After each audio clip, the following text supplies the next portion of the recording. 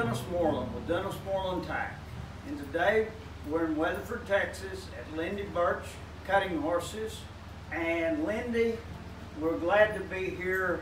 Lindy is known as the first lady of cutting. She was the first woman to win the NCHA fraternity. She held the high score at the fraternity for a number of years. She was the first woman to win the NCHA World's Championship. She's over a $4 million rider, and she was the first woman president of the NCHA. She's put her whole life into cutting, and we're gonna talk about spurs and get a little information that everybody can use. You want a new pair of spurs, but you don't know exactly what to get. So maybe this will help you, and she's going to talk to you a little about how to use the spurs. Lindy?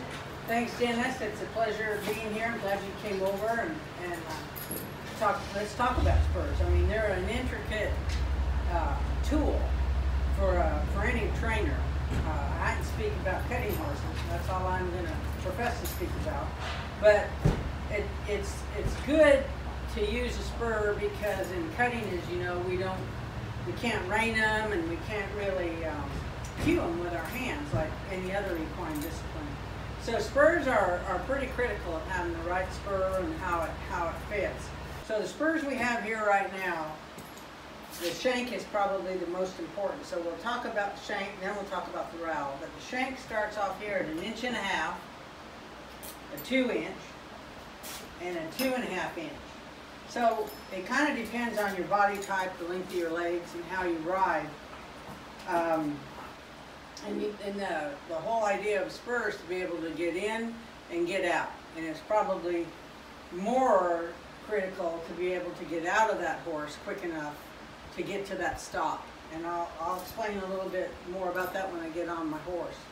So some women and shorter stature man would maybe want to have a little bit shorter shank, or it just depends how you ride with your legs. If you're real close, or if you ride away from your horse, because the time it takes you to get in and get some contact with the horse, a lot of times is pretty, it's pretty important in order to move a horse or to get out of a horse to get to that stop. So a long-legged person doesn't need to have a real long shank. Probably a medium shank, like a 2 inch or 1.5 inch, would be, adequate. And then a real short leg person that can't really get their foot turned and get to that horse very quick might need a little bit of a longer shank. But it's really your preference. And when you start learning to ride and ride well on a horse in a show pen, you'll figure out where your feet lie and and what you really need in order to maintain that balance on your horse, good riding position where you're staying away and staying out of the horse's way, but still be able to help them when you need to. So that's what's kind of critical about the spur. I ride a 2 inch and always have for as long as I can remember. And then I have several sets of spurs because I like to have different rowels in different situations and for different horses. The rowels we see here, this is more like I ride, a 10-point. This is kind of this little rowel here is a good rowel for just daily use. You don't really get into a horse very hard, yet you can get your point across. And then this 12-point rowel here is a good rowel. There's more surface area, so it's not as evasive as, say, an 8-point or a 6-point would be. But all these rowels are really good working rowels. It kind of, again, depends on your leg strength and what you're trying to do with your horse, what you've got to do. And your skill level. And your skill level, very important. And what I try to encourage people that I give lessons to, novices or beginners, is let's just start out with a kind of an average rowel. This would be a good rowel for them, or a little clover leaf rowel that isn't going to get them in a lot of trouble. but it's going to teach them when to use a horse, and more importantly, when to get out of that horse. And then I've got to teach them that, you know, sometimes you got to be careful what you ask for. If you kick one too hard or too often, you might kick them out of shape. You might kick them out of position of that cow. So, you know, as your skill level, as you point out, Dennis, improves, then, you know, you can ride with a less forgiving spur, but you can get your point across maybe a tad quicker and then get out with less effort.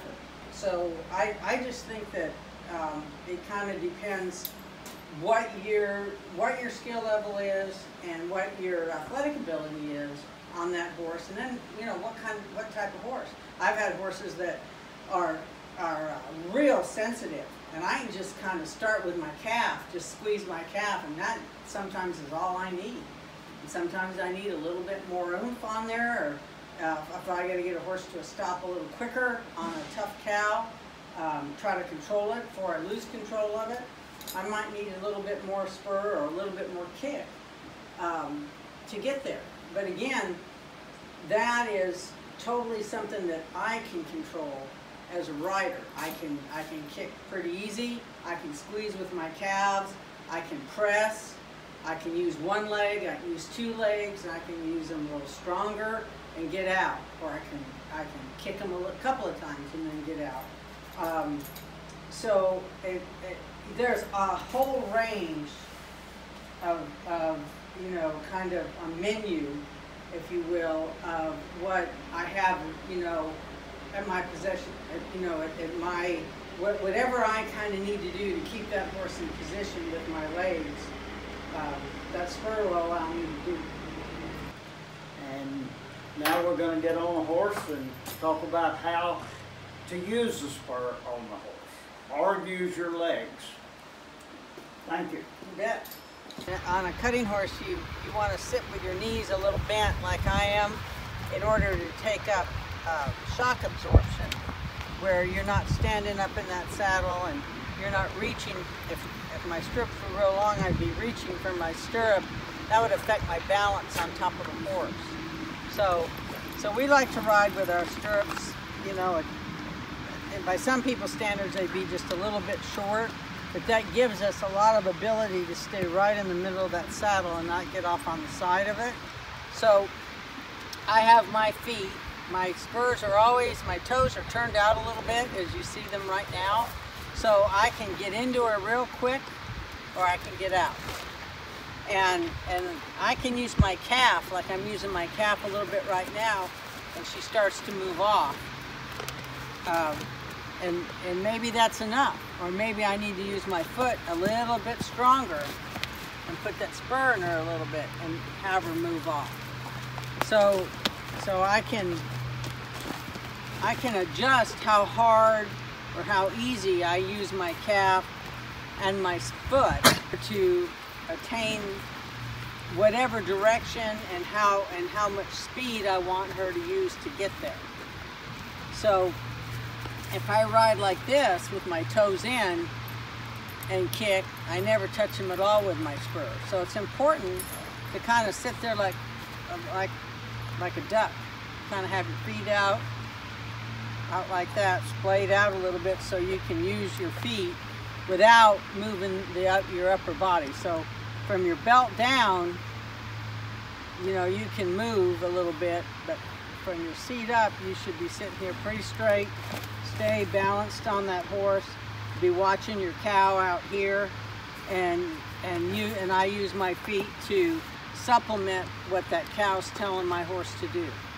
What's more important, especially for a beginner, is to, when you use your spur, get back out. Your only break on that horse, unless you pick your hand up, is to quit riding. So quit riding means get your feet out of that horse, get your spur out of that horse, and just sit there and let that horse come up underneath you, and you stay on top of him to get to that stop. Thank you, Lindy. This has been very good. We appreciate you sharing this information, and I'm sure a lot of people will get a lot out of this little video. For more tips and to take a look at some of the country's finest handmade tack, log on to dmtac.com.